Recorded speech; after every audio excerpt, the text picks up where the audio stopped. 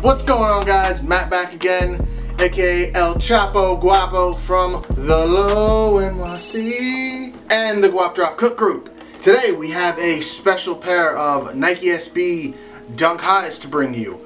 This shoe not initially dropped, its counterpart or a different variation of it dropped originally in 2005. There was a lot of hype around them and prices skyrocketed on them. They were going for a lot of money, not as much as they are now, but they were probably going for about $600-700, and a lot of people consider these their grails. Fast forward 2014, 2015, Diamond Supply Company. Originally what happened was there was leaked pictures that came about of these dunks, and Diamond Supply, Nicky Diamond, said that the pictures were fake.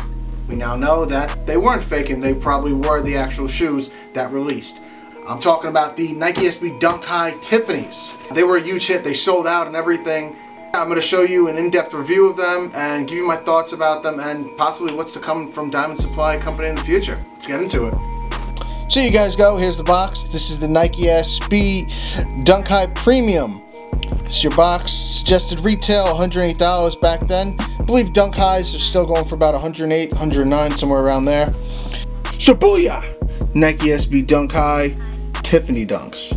I personally prefer the lows than the highs. My cousin likes the highs. So it's pretty much the same concept as the lows. It's just they made it into a high version. There's nothing really different. Probably the only thing that I would say that's maybe different about them would be the quality on possibly the toe box and the sides. Other than that, it's pretty much the same. I'll give you a look around of the shoe, and then I'll go into a little bit more details of the materials and everything like that. So, over here on the toe box, you just got leather. It's a Tiffany leather. It's like the Tiffany jewelry boxes. Also the Diamond Supply logo. Right here you have an embossed, it's not as embossed, I believe, as the Dunk lows were. It's supposed to represent like a croc print. Around the toe box over here, it's not really defined too well, which kind of sucks. I don't think that has to do with age or anything, it's just how they were. You know, it is what it is though. Quality back then on Nike SBs was a lot better than it is now. But, you know, we have to deal with what we get. So, it's the same thing on the back heel here. Goes all around. And then we have the silver swoosh. The silver swoosh, I believe, is a little bit more shiny on the 2005 pair than it is on these. Just looking at them and trying to think in my head, I had a pair of dead stock ones back in probably 2010. It does look like the other one was a little bit more shiny. White midsole, black bottom. You have the newer Nike SB bottom that is on them, not the old traditional bottoms that we used to have. That changed, I believe, around 2010, 2011. Kind of sucks. I like the older bottoms, but these were mostly used now. You can actually use these for skating, even though they use the other ones. This one does have a little bit more traction on it. The extra laces that these come with, I believe, are the Tiffany, the teal colored laces. You got black laces on there. You got the little Diamond Supply logo on there. It's nice. There's nothing on the inside. It just says Nike SB.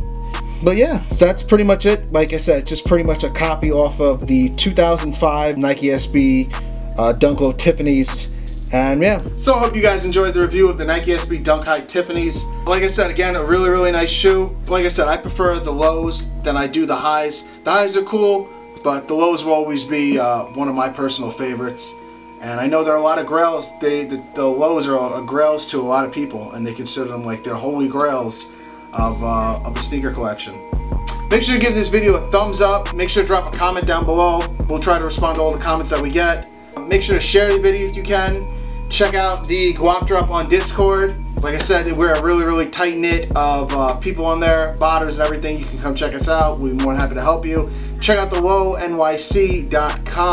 We'll be updating our website with all of our new inventory after this whole Coco V virus goes away.